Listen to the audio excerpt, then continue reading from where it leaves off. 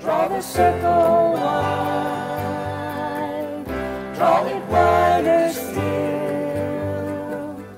Let this be our song, no one stands alone, standing side by side. Draw the circle wide. Good morning. Welcome to worship at Leap of Faith Church this first Sunday morning in June. I'm Virgie Holbrook. I'm the pastor of the church. Thank you for being here with me. Today we're going to be talking about the principles that you're building your life on, the principles I'm building my life on. Please stick around so we can talk more about that. But first, some exciting news. If you're in the Texoma area, you'll want to know that we have Vacation Bible School coming up this month. It starts on Sunday, June 23rd, goes through Sunday, June 30th. If you receive our newsletter, you can get all the information about it. It will be held here at the church, 5615 North Farm to Market, 1417 in Sherman, and it will be an epic African adventure that explores God's goodness and leads to a ferocious faith in Jesus. To register your kids, call 903-821-4505. And you can also use that number to subscribe to our email newsletter, which again has all the details about Roar Vacation Bible School. You can always check in on our Facebook page, Leap of Faith Church, or our website, mylofc.org. Keep up with all that's happening here. If you are worshiping on YouTube at the premiere today, please use the chat function to let me know who's here with me. You can share the service, comment on the service, and of course, subscribe if you will, if you haven't, to the Leap of Faith Church YouTube channel. We are always grateful for your support of ministry at Leap of Faith. You can give financial assistance to the ministry of the church by texting to give 903-225-8774. There's a PayPal button on our newsletter. There is a PayPal button on our website. Use either of those, a convenient way to give, or you can just write a check to Leap of Faith Church, mail it to 5615 North Farm to Market, 1417 Sherman, Texas, 75092. And please know please be very sure how grateful we are for your support of ministry here at Leap of Faith. Those are the announcements. Now let's begin to worship. We're starting with a prayer. God, our ears and our hearts are open to your call. Will you speak to us, God? Tell us what you want for us. Tell us what you want from us. Then give us the grace to answer you faithfully. We're praying in Jesus' name. Amen. Our Bible lesson today continues in Paul's, what we call Paul's second letter to the church in Corinth. I'll read from the first chapter, verse 12, all the way through the second chapter, verse 4. And here is how that goes. Now this is our boast. Our conscience testifies that we've conducted ourselves in the world, and especially in our relations with you, in the holiness and sincerity that are from God. We've done so not according to worldly wisdom, but according to God's grace. For we do not write you anything you cannot read or understand. And I hope that as you have understood us in part, you will come to understand fully that you can boast of us just as we will boast of you in the day of the Lord Jesus. Because I was confident of this, I planned to visit you first so that you might benefit twice. I planned to visit you on my way to Macedonia and to come back to you from Macedonia, and then to have you send me on my way to Judea. When I planned this, did I do it lightly? Or do I make my plans in a worldly manner so that in the same breath I say yes, yes, and no, no? But as surely as God is faithful, our message to you is not yes and no. For the Son of God, Jesus Christ, who was preached among you by me and Silas and Timothy, was not yes and no, but in him it has always been yes. For no matter how many promises God has made, they are yes in Christ. And so through him the Amen is spoken to us to the glory of God. Now it is God who makes both us and you stand firm in Christ. He anointed us, set his seal of ownership on us, and put his Spirit in our hearts as a deposit, guaranteeing what is to come. I call God as my witness that it was in order to spare you that I didn't return to Corinth. Not that we lord it over your faith, but we work with you for your joy, because it is by faith you stand firm. So I made up my mind that I would not make another painful visit to you. For if I grieve you, who is left to make me glad but you whom I have grieved? I wrote as I did, so that when I came I should not be distressed by those who ought to make me rejoice. I had confidence in all of you, that you would all share my joy. For I wrote you out of great distress and anguish of heart, and with many tears, not to grieve you, but to let you know the depth of my love for you. I ask God to bless this reading of God's Word. Well, if I were to ask you, if anyone were to ask you what principles you've built or are building your life on, what would you say? I guess first I'd have to clarify what I mean by principle. I'm talking, of course, not about P-A-L, not principal, the head of a school, but about P-L-E, principle. And a principle, as I'm using the word, means a fundamental truth, something we can count on, something that's so sturdy we can build other beliefs on it. So if I were to ask you, if anyone were to ask you what principles you've built or are building your life on, what would you say? This comes to mind because recently one of my principles was challenged, overturned actually. This is what happened.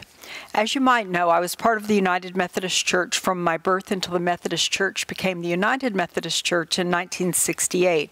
I was a United Methodist until 2016 when I embraced denominational independence and started this church, Leap of Faith Church. All that by way of saying that I still have an interest in what the Methodists are doing. I still have an interest in what they're up to. And so I kept an eye and an ear on the General Conference that the United Methodists held a couple of weeks ago, because on the agenda at the conference were changes that seemingly challenged principles that the UMC has codified since 1972. For example, in the UMC, in the United Methodist Church, a principle, a fundamental understanding of clergy behavior has been that a clergy person would remain celibate if single and be faithful to his or her spouse in heterosexual marriage. Now, though I'm no longer a United Methodist, if someone had asked me if this was a general principle, a reasonable principle for clergy behavior, I would have said, well, sure. Celibacy and singleness and faithfulness in marriage for clergy, they seem reasonable expectations to me, a principle, if you will. And then on May 8th, just this past May 8th, I came across the news that at General Conference, the decision was made that United Methodist clergy are no longer expected to be celibate if single or monogamous if married. The new expectation, the new principle for clergy sexual relationships is, I believe, worded like this: fidelity, monogamy, commitment, mutual affection and respect, careful and honest communication, mutual consent, and growth in grace and in the knowledge and love of God. That's what's required of clergy persons. Marriage isn't mentioned one way or another, and I was surprised to see this. I was challenged by this. My principles, they were challenged by this. Now, I need to make it clear that I have only a casual knowledge of all that went into this change. Those in the actual know can speak, of course, with far more authority about this change than certainly I can. Nevertheless, I've had to give it a lot of thought. I've had to think about whether the previous standards for clergy behavior were indeed a principle, or if the new language expresses something about human relationships that is yet more fundamental than what was suggested earlier. We'll be talking more about this later, but for now I'll just say that I bring this up because of the part of Paul's letter to the Corinthians that we're reading this morning. In that part of the letter, Paul is writing about the principles upon which he has based his life. So here's where we are with that. 2 Corinthians, of course, is a letter written by Paul to the church in Corinth, Greece. Things aren't so great between Paul and the Corinthians. Paul is not feeling too good about the Corinthians, and the Corinthians, they're not feeling too good about Paul either. There's been a dust-up between Paul and a member of the church, and the other members haven't defended him in the way that he thought they should. And now Paul is needing some help from them. Help that he's not too sure they're going to deliver. Paul's been trying to raise money for the church in Jerusalem, and the Corinthians, who were initially pretty enthusiastic about helping out, well, they've lost interest in participating. Paul is hoping with some trepidation to reinvigorate their enthusiasm. Another church, the Macedonian church, now they've done a great job of raising money for this purpose, and they're headed straight to Corinth on their way to deliver that money to Jerusalem. Paul can see that it's going to be embarrassing for everyone if the Corinthians don't come through with an offering, specifically an offering given with good spirit. For their part, the Corinthians are ticked off that Paul has taken to communicating with them in writing instead of showing up in person. And now here's yet another letter to that Corinthian church, another letter in which Paul is defending himself for not making a promised visit to them. And so Paul writes this letter. In this part of the letter, Paul defends himself by talking about how he is living a principled life. Then he writes about what those principles are: holiness, sincerity, clarity, transparency, and of course, taking guidance from God. In short, Paul tells the Corinthians that his adherence to these principles make him worthy of their trust. So what about you? What about me? Are we, you and I, living principled lives? And if we claim to be, what exactly are the principles we're living by? This would be a good time to return to the subject of the change that have been made recently by the United Methodist Church. Throughout my relationship with the UMC, I took as a principle, a fundamental of clergy relationships and behavior, as I mentioned earlier, celibacy and singleness and faithfulness in marriage. So when I heard this language had been eliminated and something else subbed in, I had to give considerable thought to it. And my thoughts, they went in many directions.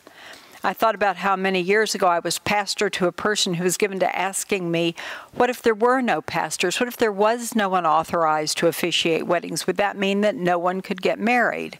Now, I think that I know that this repeated questioning had a subtext, but of course the answer is that formal state-recognized marriage as we have it today in this place and time, it accomplishes several things, many of them having to do with legal realities like the rights of inheritance and property ownership and so on.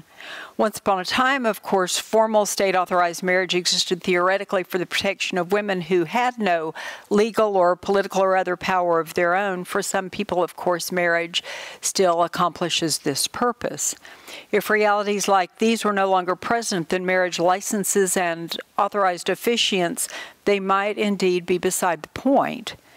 But if perceived benefits of state authorization wasn't a consideration in marriage, if there were no legal benefits, for example, involved, well then what would make a marriage? This is the direction that my thoughts were going when I was thinking about the changes that have come recently to the United Methodist Church. And then I thought about what the word marry might actually mean, what the word marriage actually does mean. It means to unite things. It means to combine things. Like, for instance, the band music here at Leap of Faith Church. It's a marriage of bluegrass and rock and gospel music. It's hard, if not impossible, to say where one kind of music starts and another begins, where one stops and another stops. They're interwoven, those styles of music. They are united in the music of the Leap of Faith Band. They are married together in the music of the Leap of Faith Band. And so I began to feel that the new language used by the UMC gets at that understanding of marriage, that understanding of what a sexual relationship with integrity between two people is meant to be. In the language, the new language of the UMC, one of fidelity, monogamy, commitment, mutual affection and respect, careful and honest communication, mutual consent, and growth in grace and in the knowledge and love of God. Describing a relationship in which two people are truly united. Two people are truly interwoven. Two people are truly combined. I began to think that this new language used by the UMC gets at a deeper principle upon which marriage should be based. One transcending legalism, transcending who has or doesn't have sex with whom. Now, while most of us, being human, are interested in human sexuality, for our purposes here today, all this discussion about the United Methodist position on it is primarily for the purpose of having an example to illustrate what a principle is and the difficulty of arriving at what is a true principle, what is really a fundamental reality upon which we can base our decisions, a fundamental reality upon which we can base our actions and our lives. But it seems to me that arriving at principles we can embrace is well worth any struggle involved. Paul certainly saw the benefit in his dealings with the Corinthians.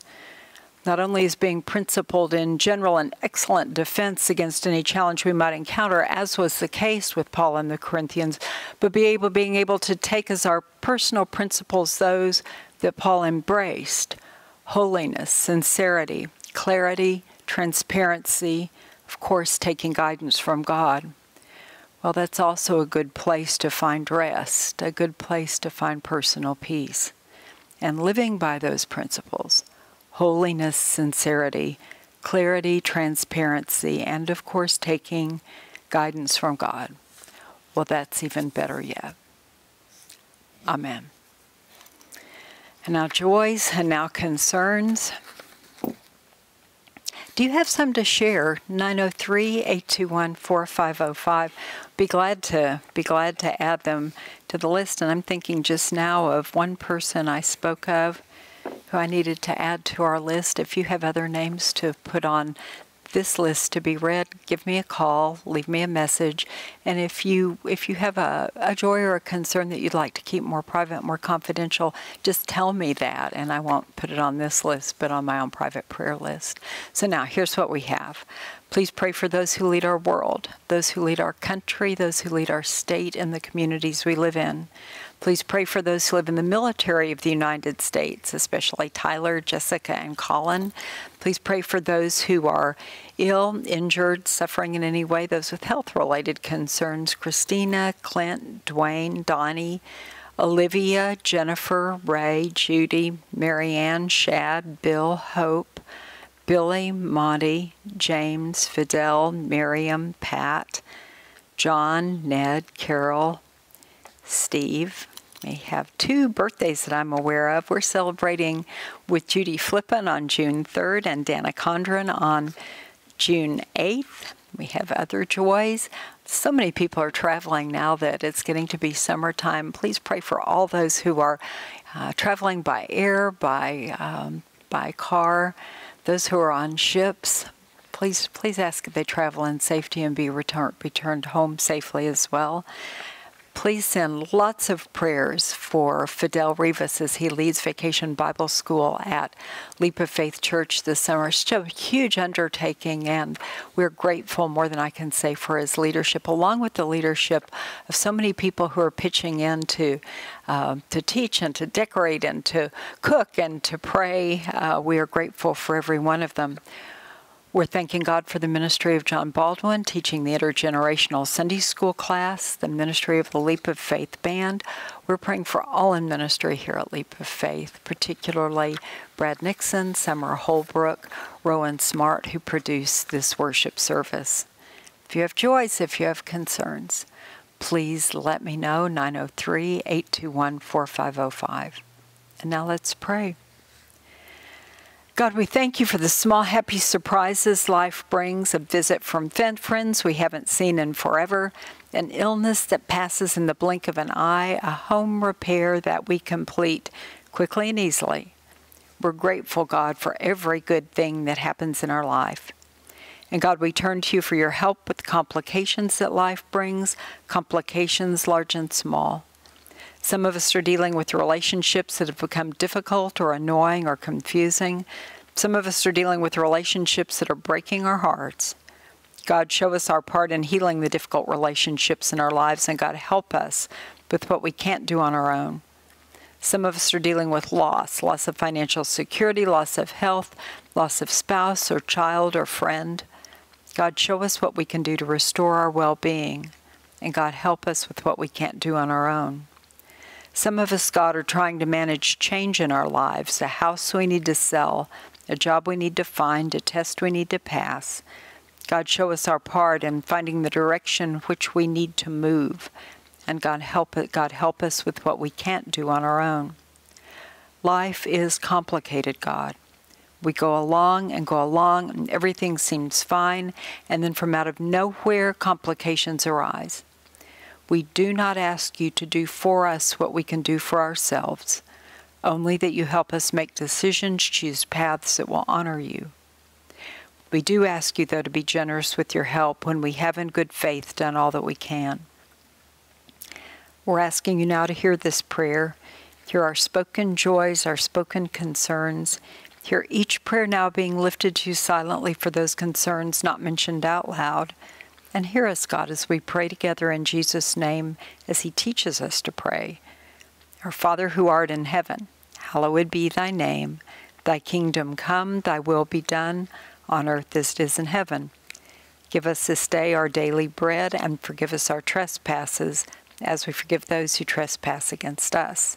And lead us not into temptation, but deliver us from evil.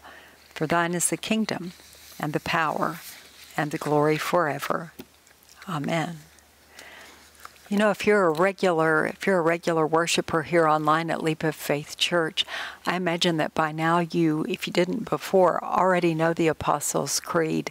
And I bet you know why it is that we say it every week, too. It's a reminder of what we as Leap of Faith Church believe. If you know those words, would you join me now? I believe in God the Father Almighty, maker of heaven and earth, and in Jesus Christ, his only Son, our Lord, who was conceived by the Holy Spirit, born of the Virgin Mary, suffered under Pontius Pilate, was crucified, dead, and buried. The third day he arose from the dead. He ascended into heaven and sat at the right hand of God the Father Almighty. From thence he shall come to judge the quick and the dead. I believe in the Holy Spirit, the Holy Catholic Church, the communion of saints, the forgiveness of sins, the resurrection of the body, and the life everlasting. Amen. I remind you as well of our value statement. It goes like this. Leap of Faith Church recognizes a single class of membership which allows for all persons to be treated equally, regardless of race, ethnicity, sexual orientation, or gender identity, with respect to sacramental worship, service, leadership, marriage, and ordination. So thank you. Thank you for coming to worship today. I look into the camera and I see your face. I'm glad that you could be here with me. If I can be helpful to you in some way, just let me know. And I've said that phone number several times. Maybe you can recite it with me, 903-821-4505. But if not, just make note of it and call when you need me. To find out more about the church, our Facebook page, Leap of Faith Church, our website, mylofc.org, or of course our weekly email newsletter comes out on Thursday evening at 8:05 p.m.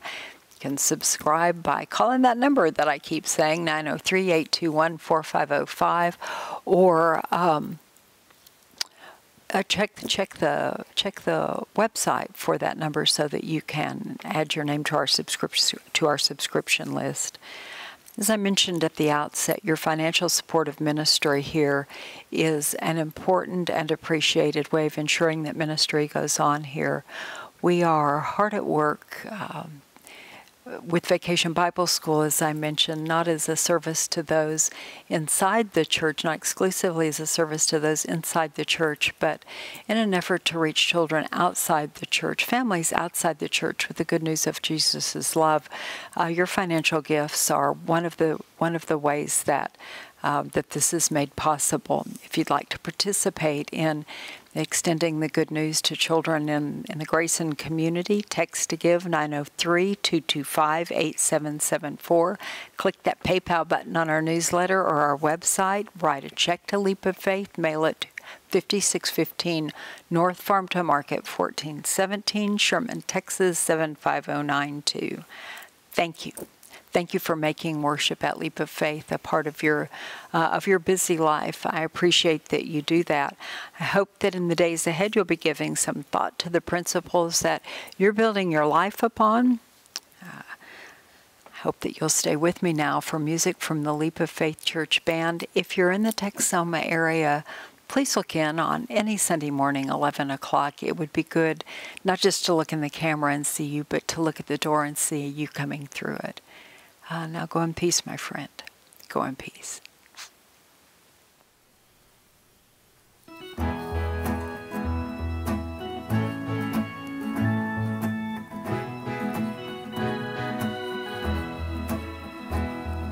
Standing on the promises of Christ my King, through eternal ages let his praises ring. Glory in the highest I will shout and sing, standing on the promises of God. Standing on the promises that cannot fail, when the howling storms of doubt and fear assail. By the living word of God I shall prevail, standing on the promises of God. Standing, standing, standing on the promises of God my Savior. Standing, standing, standing on the promises of God. Standing on the promises of Christ the Lord, bound to him eternally by love's strong cord, overcoming daily with my spirit's sword, standing on the promises of God. Join with us. Standing, standing, standing on the promises of God my Savior. Standing, standing, standing on the promises of God. Standing on the promises I cannot fall, listening every moment to the Spirit's call. Resting in my Savior is my all and all. Standing on the promises of God. One more time. Standing, standing, standing on the promises of God my Savior. Standing, standing, standing on the promises of God.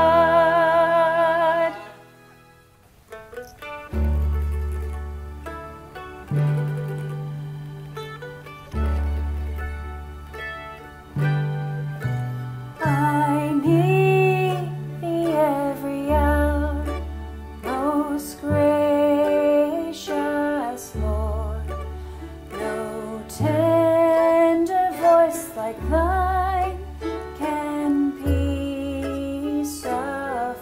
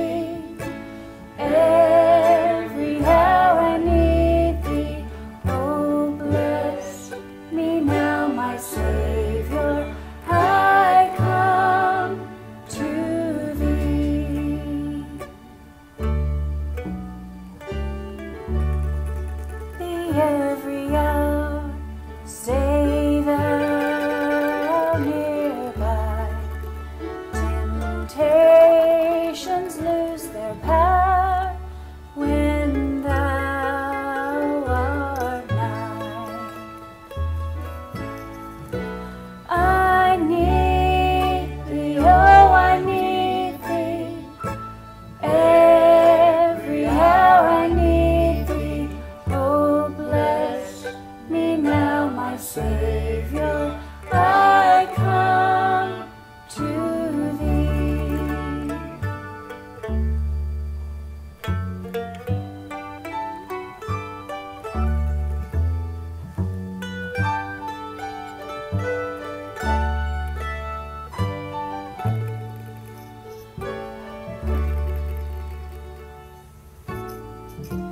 I need thee every hour in joy or pain. Come quickly and abide, or life is vain. I need thee, oh, I need thee. Every hour I need thee. Oh, bless me now, my Savior, I come to thee. Oh, bless me now, my Savior, I come to thee.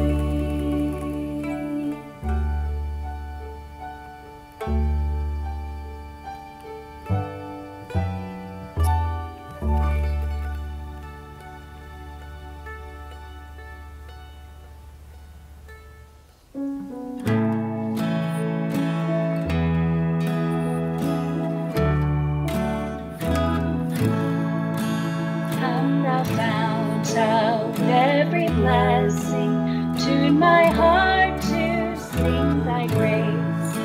Streams of mercy never ceasing, call for songs of loudest praise.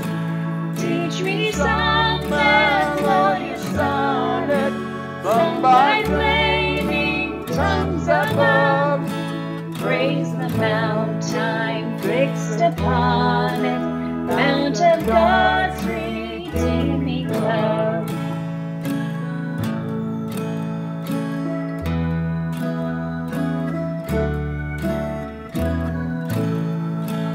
Here I find my greatest treasure, hither by thy help I've come, and I hope by thy good pleasure safely to arrive at home. Jesus sought me when a stranger, wandering from the fold of God, came to rescue me from danger, bought me with his precious blood.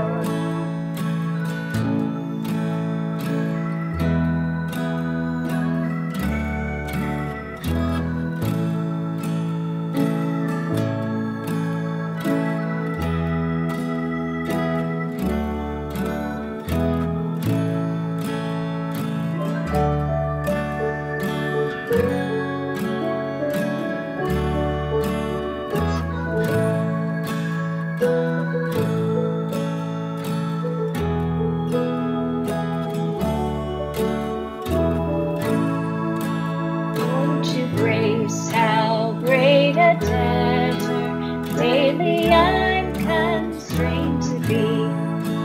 Let thy goodness like a fetter bind my wandering heart to thee. Prone to wander, Lord, I feel it. Prone to leave that God I love. Here's my heart, Lord, take and seal it for thy courts above. Here's my heart, Lord, take and seal it for